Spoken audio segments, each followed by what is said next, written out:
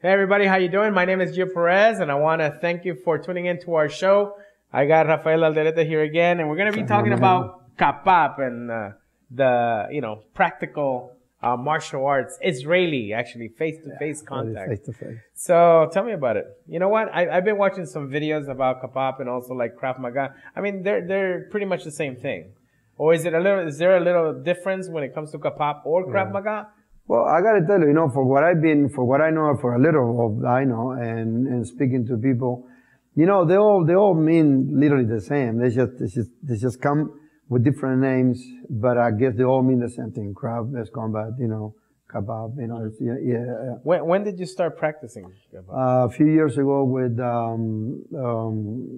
Sensei Jacob Bresler. Right. Great guy. Okay. And now I'm starting to work over there in Argentina. Now I was given the responsibility of taking KAPAP, which has already been over there. Did you decide to go, or did they kick you out? No. Actually, you know what? I think as a martial artist, because before the masters used to kick the students out. Yeah. They're like, you know what? You can't. You know what? I taught you everything I know. You have to get out of here. Well, yes, but that is not the truth anymore. I think it's just it was a personal choice. Okay.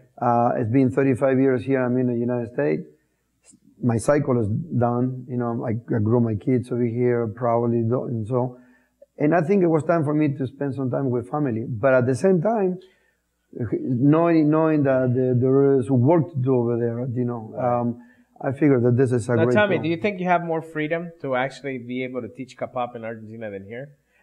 I'm talking about the legal part of it. Well, because when I see things like Krav Maga, like I don't know if you ever saw that show.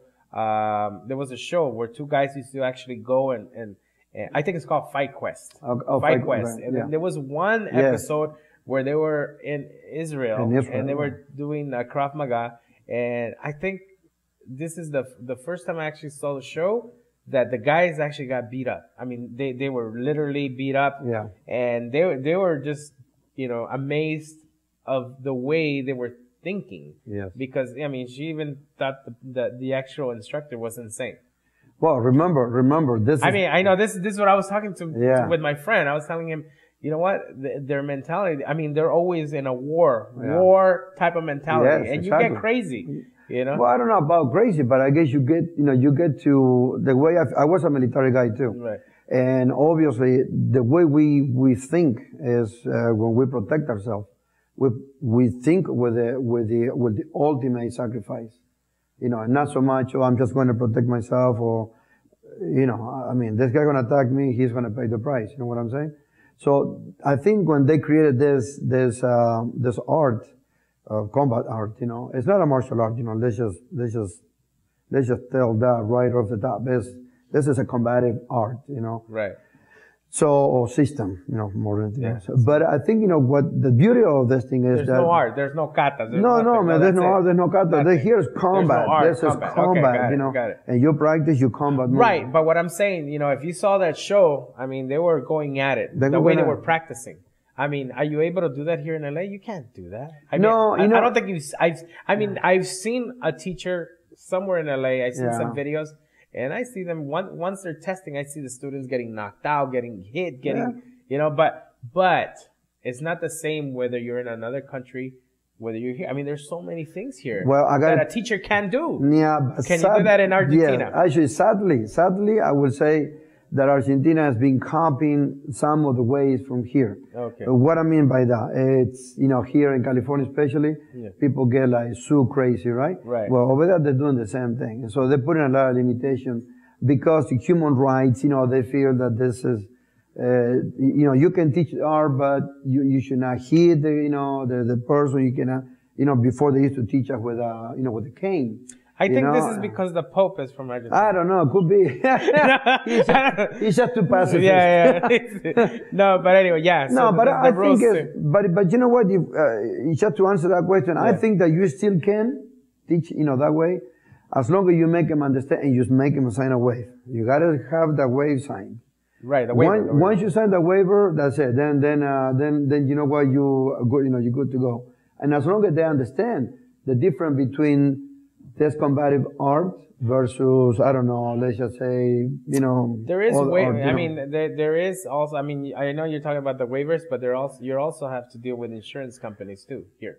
Oh, here, there no. Okay. No, there you don't have such a thing. Yeah. So I think you might have a little bit more freedom to actually teach. I think so. That's why also too, that's why I was brought up always training hard, sparring with no equipment. That's why when I got in here to the United States, I used to get disqualified from all the tournament because excess of force. Okay. Right, but this is a question for the actual viewer. I mean, do you prefer actually having a teacher that will actually teach you? I mean, I'm talking about teach you hard, teach you the right way, or are you the viewer that actually likes to hold back and actually is afraid? Not afraid, but maybe not confident enough yet to actually be taught a little bit of a hard system. You know, because every time I get a student that walks in here, you know, you can already tell already how far you can go with that student. Sure. Well, you know what? I think it's important for a student to ask. I mean, I don't know. Well, it is important for us to ask. Us as a teacher, we ask the student, what brought you here? What is your intention? The goal.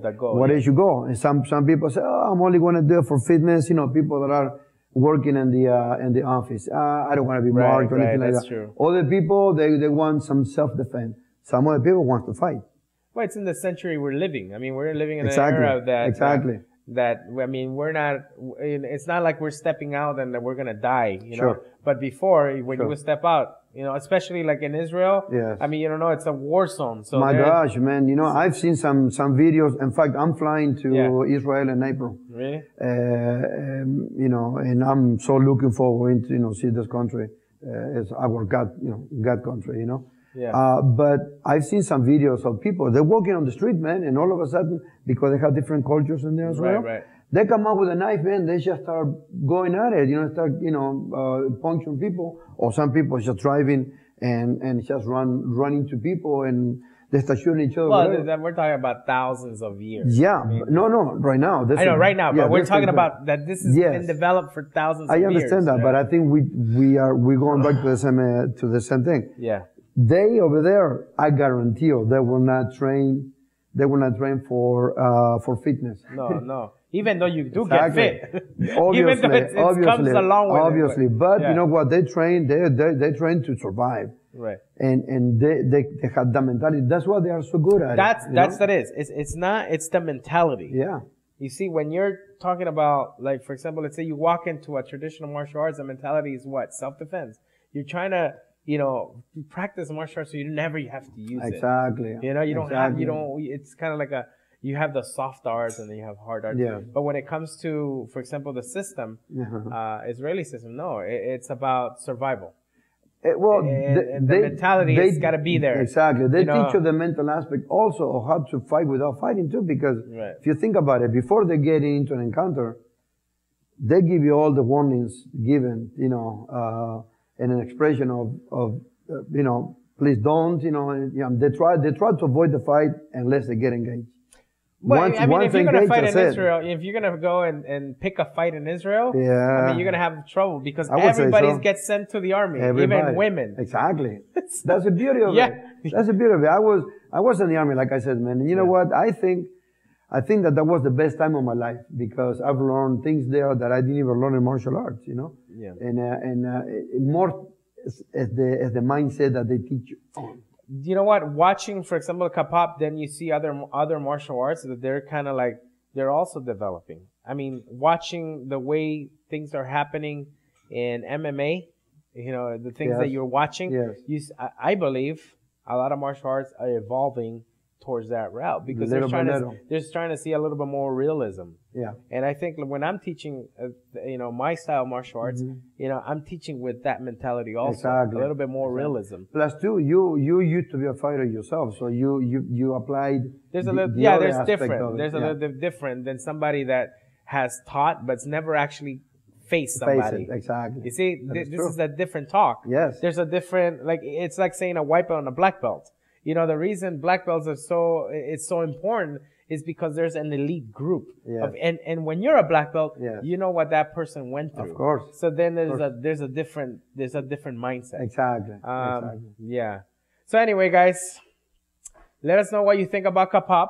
You know, comment down below. Let us know, man. We want to know. I mean, he wants to know what people think. True. I mean, not a lot of people know about KAPAP or Krav Maga, I would say. So it's important to know what you guys think. You know, good, bad. You know, we just want to hear from it. So, don't forget to subscribe, you guys. You can follow Rafael Alderete. What was the email again? Well, and that particular art, you can look me up as under alderetefightingacademy, you know, at gmail.com. Now also, if you allow me to say this, we're gonna have the city of Rosario, what is called a KAPAP, the official KAPAP International Training Center, which I'm gonna allow. Where's Rosario? Rosario is about 4 hours from Buenos Aires. Oh, okay. It's in the state of Santa Fe. Okay. So with that being said, I am going to, as a director now, a new director of the KAPAP ICA Association, I mean in Argentina, I'm going to allow people to come and train with us. Oh, awesome. You know, if you're visiting Argentina, man, you're looking for a place to train, come and see me, man, because we're going to be in the city of Rosario. Just, you know, give me a call, all right? Or just contact me, email. All right, guys. So you heard, am I invited to come and beat up on your students? In fact, when I open up the center, I am going to invite you guys over. Okay, good. Yeah, definitely. We'll go over there. We'll record some stuff and make people sweat. It'd be good, though. It'd be great. Right. It'd be great. All right, guys. Thank you for watching. And don't forget, you can find me at www.lamafighters.com. And you can find this show at Like Water Productions and YouTube. And thank you very much, guys. Thank you.